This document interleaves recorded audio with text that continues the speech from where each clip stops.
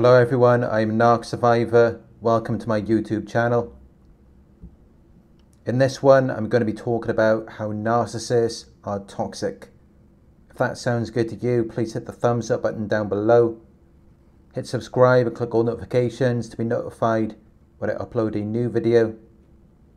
And if you would like to book a one-on-one with me, just go to my website. It is narcsurvivor.co.uk. Narcissists are nasty and rude, mean and hateful, and they behave this way deliberately and intentionally to make you feel bad about yourself. They lack empathy, so they don't care about you or your feelings, and it may even bring them joy to watch you suffer, because they don't even view us as a human being. They see us as objects that exist to serve them and meet their needs. But because we're not objects, we have the power to direct our own behavior. So they have to tempt and entice us to challenge our discipline and self-control. Or if that doesn't work, they will target our self-esteem. Because if we feel bad about ourselves, we are easier to manipulate and less likely to fight back. Which is why they will refuse to answer questions or give you evasive replies, or they will unnecessarily criticize you, give backhanded compliments, play mind games, make unfair comparisons, invalidate your emotions, call you names, humiliate you in public, and make passive-aggressive comments. Because they want to make you feel like something is wrong with you, so that you will continue to feed their ego and make them feel important.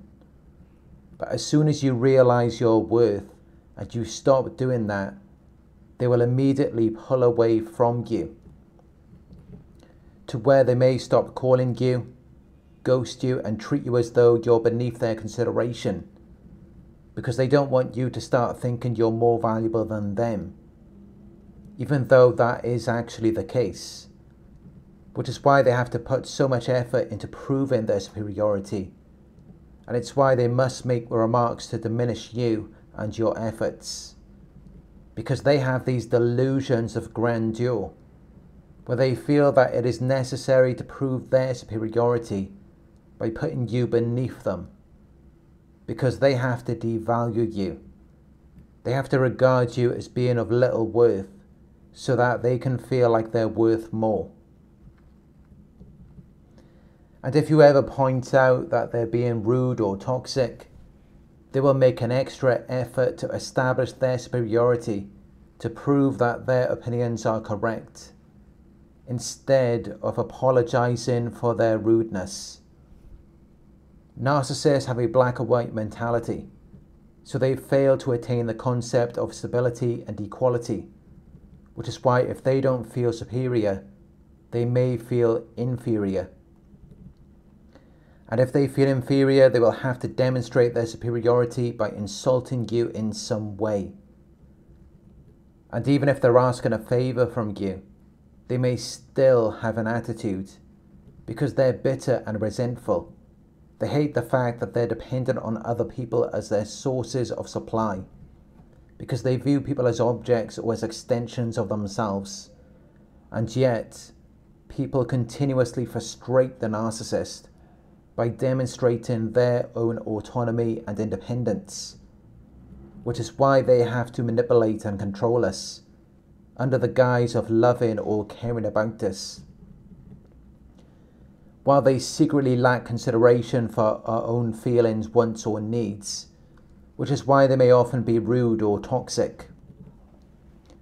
Because they're empty, selfish, and they're just using us to fill a void. They only care about themselves. And if you don't say and do what they want, when they want, they will be offensively impolite and ill-mannered, because they view you as an object or as an extension of themselves, so they expect you to comply. And if you don't, and instead you choose to exercise your own free will, it may cause a narcissistic injury, and then they will get very angry as a means to intimidate and coerce you back under their authority and control, so that they can continue to meet their own needs and elevate themselves at your expense. Because they're very insecure, so they're seeking a sense of stability, security, and comfort, which they derive from you. But to keep you in that position, they have to be mean in an attempt to control you and keep you at their disposal. And they don't feel bad for treating you that way, because they feel entitled to treat you however they choose to. And no matter what they do, they will always find a way to justify their actions, even if they have to play the victim to make you feel bad for them. Narcissists are toxic because they are shame-based people who are doing everything they can to avoid reflecting on their shame. They have to hurt you to not feel bad about themselves. So they use you as a tool for them to remain disconnected from their own emotions. Because the last thing they want is to have to look at themselves. They are very insecure and they hate how they feel about themselves. Being in a relationship with a narcissist is similar to a relationship you might have with a child. They lack self-awareness. They throw tantrums and they lack reasoning skills. They deny flaws in themselves and blame other people for their own shortcomings. And arguing with a narcissist is like trying to prove a point to a toddler. They will never seem to understand because they lack the psychological development to be able to engage effectively in critical thinking, decision making, and problem solving. So you may feel like you'd have better luck talking to a wall because they're unable to grasp even simple concepts. And instead they will often engage in word salad where they use an unintelligible mixture of seemingly random words and phrases, which may leave you questioning if they're suffering from schizophrenia because they rarely seem to make any sense. In their world, there are no healthy boundaries to define what is appropriate behavior. There's no conceptual limits between them and another person. So when you're communicating with them, you're never safe because they will walk all over you with no regards. And if you're unaware, you will be easily sucked into their deceptive world of nonsense and you won't even recognize it. Because you will try to understand them and you will assume that what they are saying is true. But once they have gained your emotional attachment, that is when they will reveal their true nature. By devaluing and degrading you, suddenly withdrawing from you, gaslighting you and giving you the silent treatment, which are all tactics they use to manipulate, punish and control you because they feed off your attention. So they control you to keep you around to stroke their ego because they're really insecure.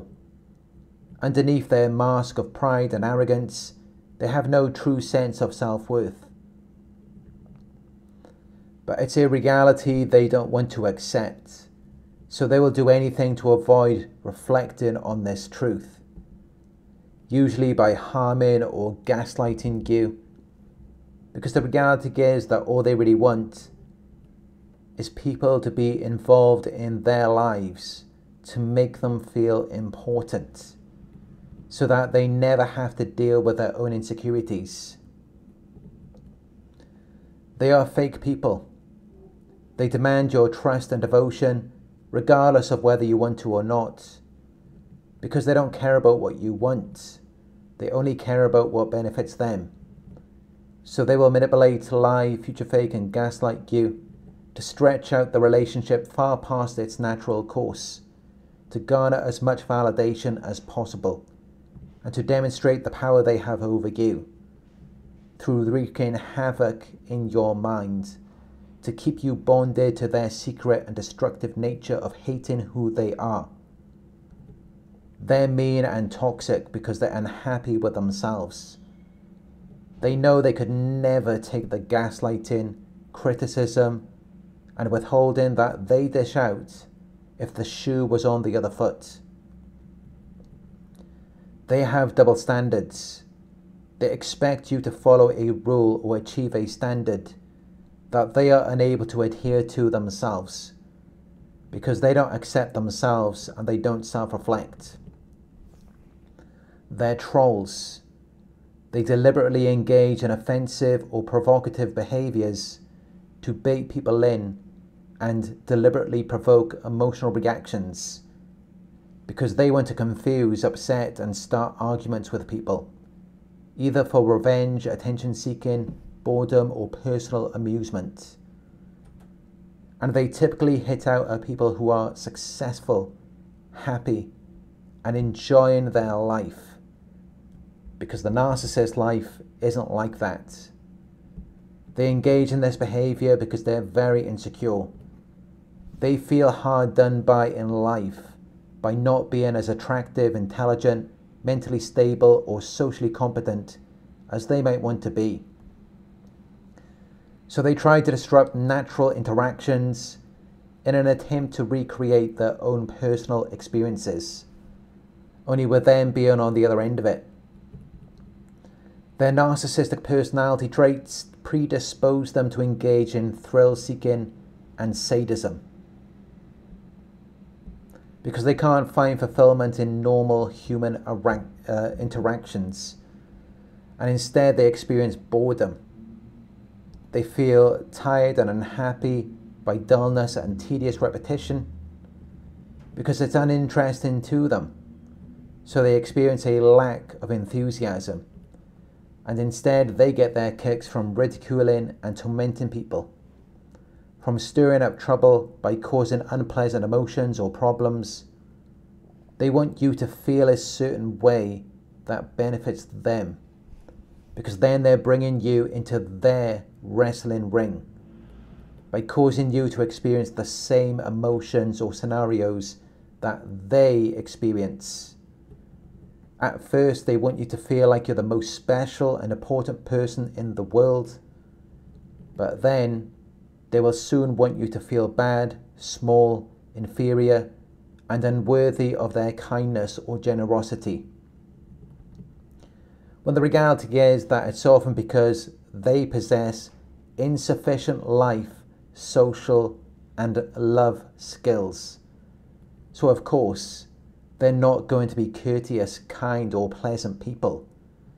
They hide behind a mask of being charming, confident, and charismatic.